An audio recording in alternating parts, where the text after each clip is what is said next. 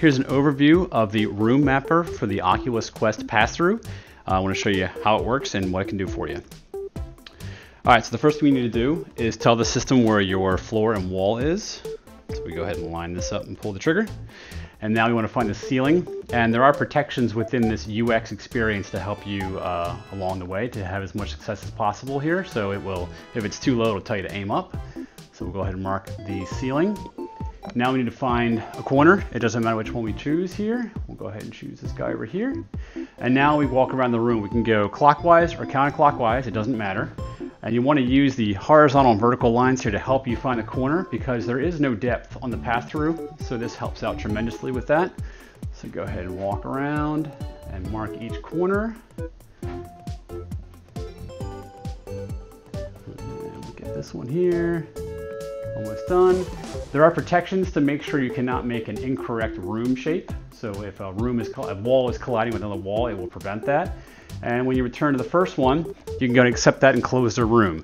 So now we have a representation of what we built as a mesh, very simplified and clean. And let's go ahead and accept this. When you accept this, it actually saves this to disk. And then when you restart the app, it will reserialize and realign this to your room, which is great, not having to do this again and again. Okay, so now that we have this, what can we do with this? Out of the box, the pass-through is currently in experimental mode from Oculus and just gives you a camera feed and the head pose as usual, but there's not much else you can do with it.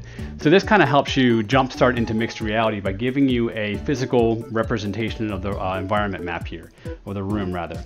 So as you can see, I can now scan across and against surfaces, and I can have a cursor that will properly hug everything. So now we have our room kind of brought now into the pass-through. So with this, the first demo here I can show you, depending on the surface we're colliding against, it will spawn a chair around our room, or we can go ahead and add some paintings to the room. This shadow is because the default material on the system I give you here does accept shadows, and the light's coming straight down, so ignore the artifacts of that just because of how the lighting is set up in here. And if we go to the ceiling, we can go ahead and put some nice recessed lights in. All right, and that's cool. Next part of this demo is to show that the geometry that's created from the mapping phase of this does have colliders. So now we have a physical representation that we can have lots of fun with and bounce objects against. Anything you would do within the physics engine of Unity is now available to you as part of your room. And as well, you can replace the materials that are surrounding us. So now I have a full matched to the physical surfaces room that has materials now. The Guardian would protect you from furniture because obviously the room and walls now are too close to the walls where the furniture is.